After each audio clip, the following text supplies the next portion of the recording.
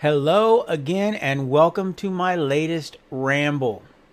Well, just when you thought it was going to be another boring, slow-ass winter day, another studio belches out some major news. According to Variety, it seems that Netflix film chief Scott Stuber is saying adios, hasta la vista, as it were. Apparently, he is going to start his own media company, and to that I say kudos, the more the merrier, because we've seen too many of them vanish over the years. Now, this really shouldn't come as a major shock to anyone, because talk of his leaving, well, it's been blabbered about for some time now. But the timing of it is what I myself find, well, rather interesting.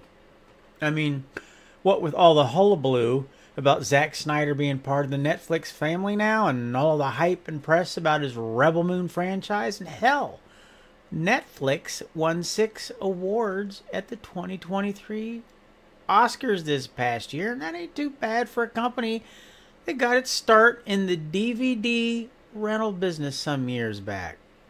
As expected, well, that announcement has had many Snyder bros on social media licking their kryptonite-encrusted chops, hoping and praying and suggesting that maybe, just maybe, could it be, might it be, please, oh please, just let it be, an avenue for the GOAT himself, Zack Snyder, to assume control of Netflix films and finally be able to finish what he started. Well, to that I say, stop smoking the ganj, my friends. Put down the old bong, come up for air, cuz, because that ain't gonna happen. I mean, why in the hell would Zack even want to take on that much responsibility after he went through over at WB? And I don't think he would want to be tied down that much anyways. I mean, look at the drama that Gunn is dealing with over at WC right now. Yes, it would be cool if it did happen. Very, very cool. And nobody, and I mean nobody, wants to see Zack's work finished more than old socks here. But dude, come on. I just don't see it happening. Now, the really interesting thing to me in all this is how 4 major studios are having major shakeups these days. Outside of the current Netflix shocker, we all know that WB is flat-ass broke and has been looking for a new home, or at the very least a merger deal, for quite some time now. And it was recently reported that Paramount is in dire straits and looking for a bailout, and just today announced the possibility of 25% of its staff being laid off. 25%. I mean, that's just insane to me for the company that gave us the Star Trek series, the Godfather series, the Indiana Jones series, Braveheart, Forrest Gump, Titanic, Mission Impossible, Transformers, and the list just goes on and on. And we can't have this conversation without bringing up the Mouse House itself, good old Disney/Marvel. Their overzealous woke agenda got up and shot them both in the proverbial mouse feet with a double-barreled shotgun. They went and messed with a good thing. They stirred the pot entirely way too much. And now they have to stop, take a step back, and reset in hopes of getting back some of that golden goodness that they once had. And they've taken drastic steps to do that very thing with the move to bring back Bob Iger as CEO.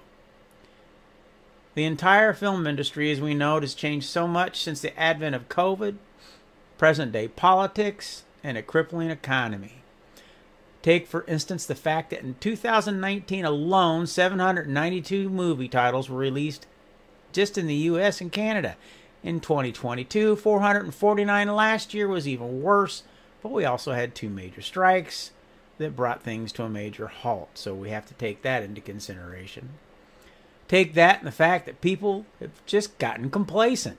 They've got used to watching movies while sitting on their asses in their big-ass leather movie watching recliners with USB ports and cup holders built in, and their giant 72-inch flat-screen TVs on the wall, and their loud-as-hell, all-get-out surround systems, while eating their own damn popcorn and nachos. Thank you very much. Now, don't get me wrong.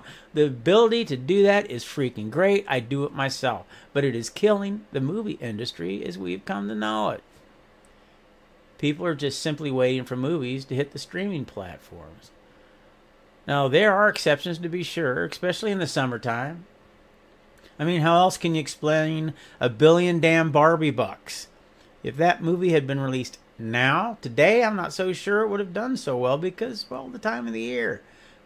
Not to mention this crappy weather coast to coast and the fact that everything is a damn sight more expensive than it was just 6 months ago. Heck, have you been to the grocery store lately?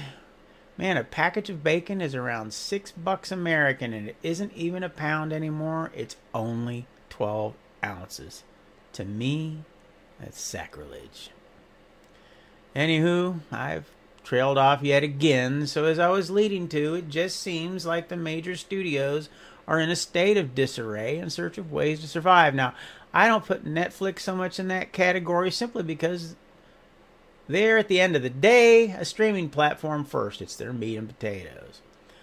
They are a streaming platform that ventured into film production because they saw a niche, they took a chance, and it's working. It's working pretty damn well.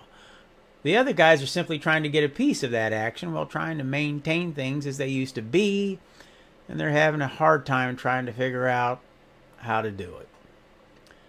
They're trying to do what Netflix did, only in reverse, if that makes any sense. Now, one thing is for sure, it's going to be rather interesting over the course of the next year to see how things turn out.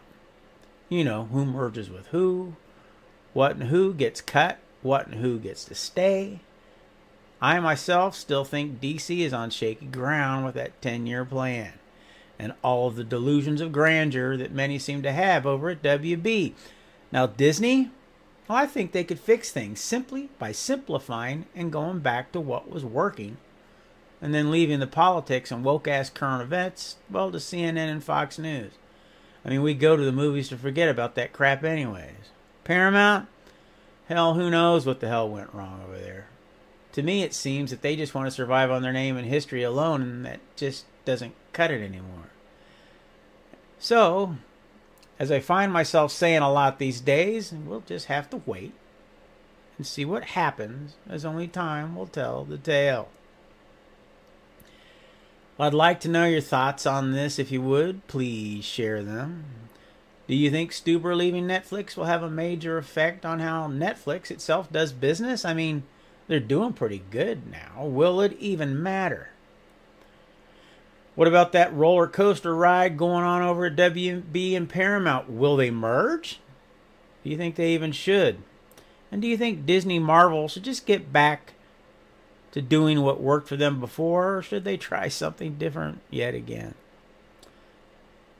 Feel free to leave your comments down below. Why don't you hit that like button and subscribe so you don't miss any of the golden goodness coming up in the future. And as always, thank you for stopping by. God bless. Socks out.